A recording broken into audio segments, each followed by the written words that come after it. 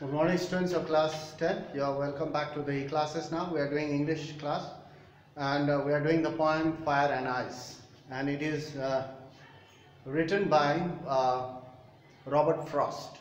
Robert Frost is the author of this poem. He wrote this poem, and today's date is 25th of May 2021. So now here, in our previous class, we have learned about the central idea or the theme of the poem. Today we'll go through part by part. First we'll talk about end of the world, then we'll talk about two different beliefs, and we'll talk about poet's view. Three things today, and next class we will talk about the ice. First, end of the world, part 1, number 1. 1A. Listen carefully and try to understand and follow.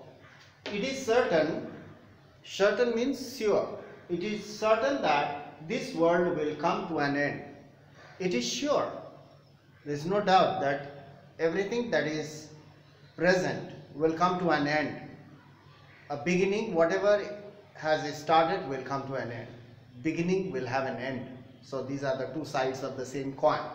So it is certain, sure, that this world will come to an end sooner or later. Not now, maybe it will take millions of years, but ultimately it will come to an end. So the poet shares the belief, what people think, the belief of the people that everything that exists now, whatever things, whatever materialistic things are there on the present on the earth at present, so it will come to an end. Nothing is permanent over here. And this belief he shares with us, that exists now will end sooner or later. Now or later on it will come to an end. So he shares this belief with us. Number B, the poet deals with the very often asked question. So very often people ask this question, how will the world end? So the poet deals with the very often asked question about the end of the world. So people are very curious, desirous, wanted to know something, that how the world have started and how it will come to an end.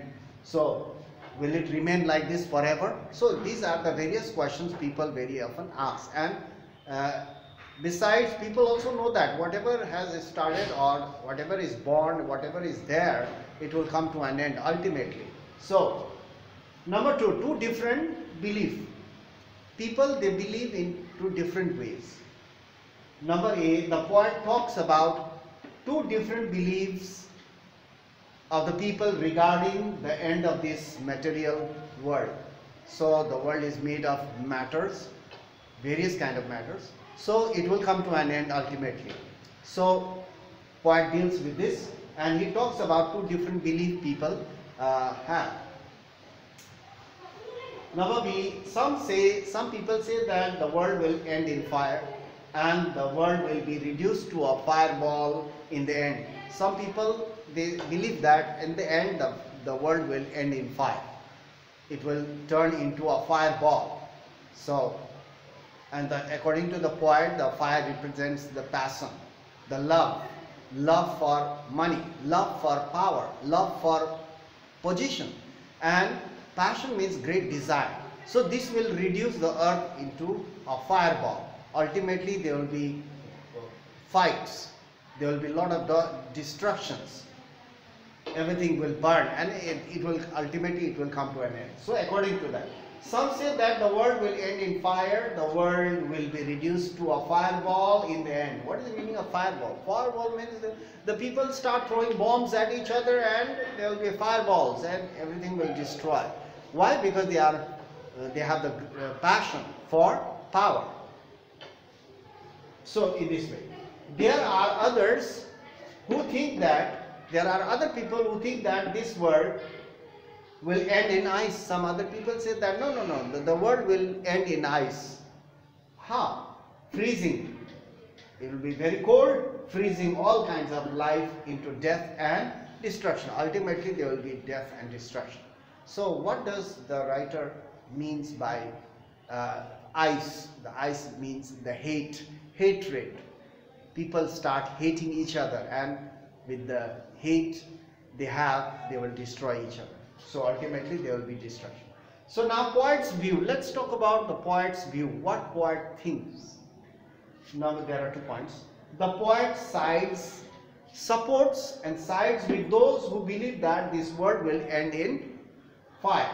The poet says that yes, I support those people, or I'll side with those people who believe that the world will come to an end because of fire. Because fire is a symbol of human passion. Yes, according to the writer, according to the poet, fire represents the human passion. Passion means a strong desire. Human passion. Passion for various things. Power, position, money, prestige, dignity. So, human passion. It also stands for uncontrolled desire. Desire, passions of love. So, love of money, love of position, love of power. So, that's why the poet supports. It's very likely that the world will come to an end in fire, because human beings have great desires, passions, and love for various things such as money, power, position. That's why ultimately it will come to an end, and very soon, because you can see, you have learnt in the history also, many wars have been fought. Why? Because they had the passion for power. So in this way. So the poet says that he himself has tasted these desires. The poet says that I have experienced. He says that he has already experienced these passions and passion for love, and love of money, love of position, love to achieve the goal or whatever it is. The poet says that he himself has tasted of desires. He is very much aware, he knew what will happen if you have very strong desire for something. So, he is very much aware of the potential. There are 2 of. So, very much aware of the potential. Potential means ability, capacity of unchecked passions. If your passions for something which is harmful for you, and if it is unchecked, naturally it will destroy you. It will reduce you. So, potential of unchecked passions and fire of love of causing death and destruction ultimately. So, the world, according to the writer, he sides with those people who believe that the world will come to an end in fire. So, causing death and destruction because of the human passion. So, in the next video, we'll talk about the ice. Ice represents hate and cold reason. Cold reason means to do or act without thinking, or wanted to take revenge on someone else. So that is the whole reason.